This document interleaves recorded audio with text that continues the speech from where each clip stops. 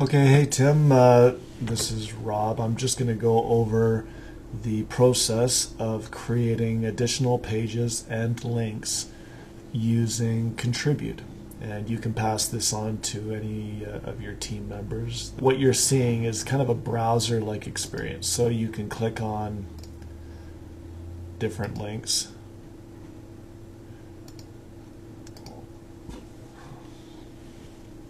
And you can see it reacts a lot like a website. So when you come to a page that you want to edit, you click Edit Page. But so what we're going to do is we're going to edit this page because we're going to create a link to Eric's page that we're just about to create. And so here's how it works. Click on the Edit Page. And what this is going to do, this is going to take that information from that web page and create a new duplicate document. And that's that duplicate document that you're going to be editing.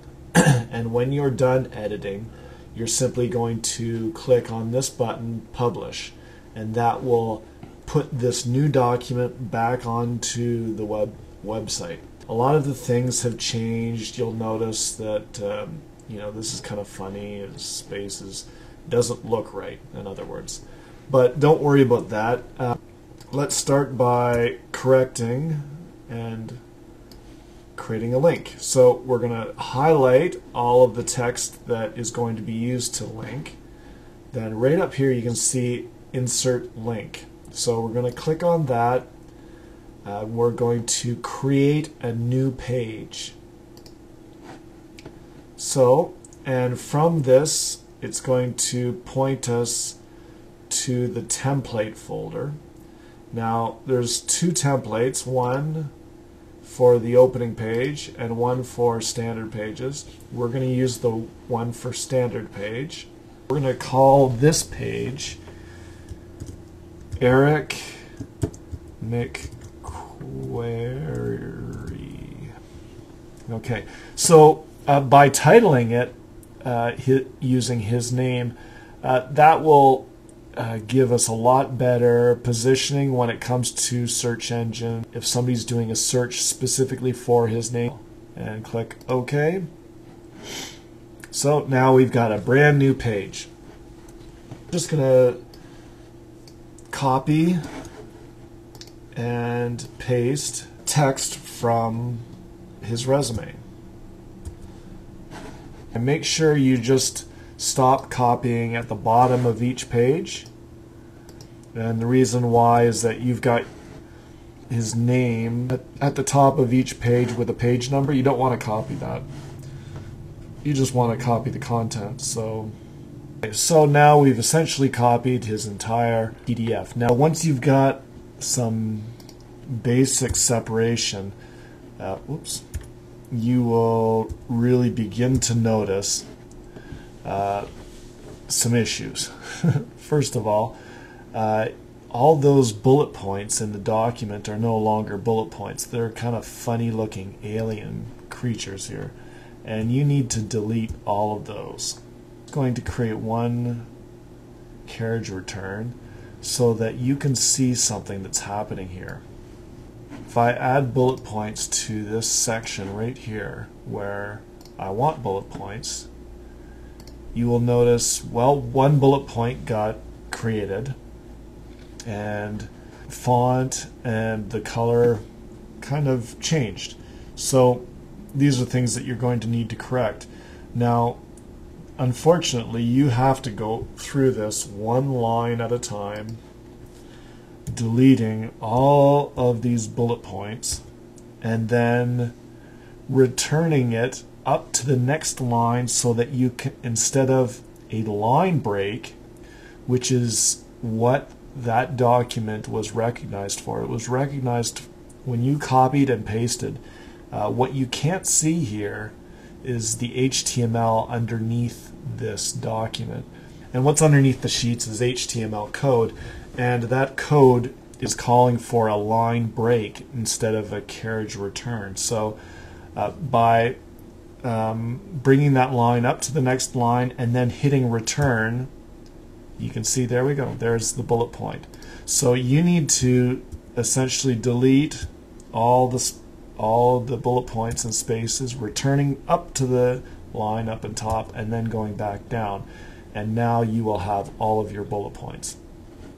Once you've got all of the bullet points that are needed, you then need to select all of that, and I want to make that a little lighter, but I don't want to make it quite as light as the header, just so that it stands out a little bit more, so that the header stands out a little bit more. So I'm going to create a new style. Now there's some styles here from what I was working on, so let me just quickly delete those styles. Those styles were something I created here in Contribute just before I started recording. We're going to create a new style, and simply by changing color of any specific rule, these are the rules, it will create a new style. So we want to create just a slightly lighter color. So you can see it's just slightly lighter than the top header, but it's not quite as dark as it used to be. Now another thing is that we don't want Verdana, we want Arial, and Arial 15, which will give it just a little bit, slightly bit bigger. And so let's see what that looks like. There we go. Okay, so that is now style 18. Now I want to replicate that style with all of my others so that the title stands out just a little bit more. So style 18. And what I'm also going to want to do is I'm going to want to indent this just a little bit so that it's a little bit, so I'm going to use this white text indent, and I'm also going to want to make this header this as a header. So I'm going to choose header 2. I'm going to just lighten up that header just a little bit.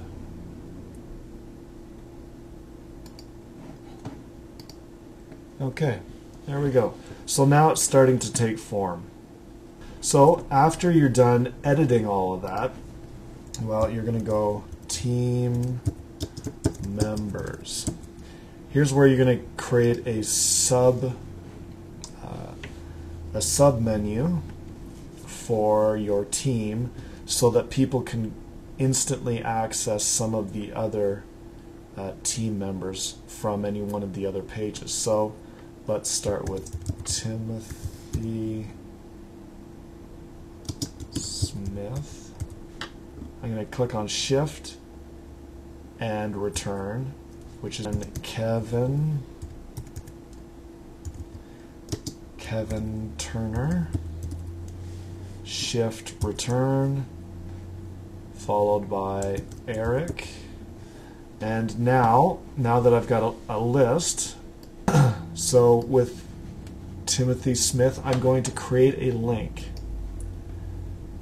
So I'm going to browse to the web page of the link I'm going to create. So I'm going to search the site for the file I want to link to. So this is the site, and Timothy Smith. There we go. Okay. Now we've created that link. I now have two links, but they're in blue, which is really tough to see. So I'm going to go back and apply that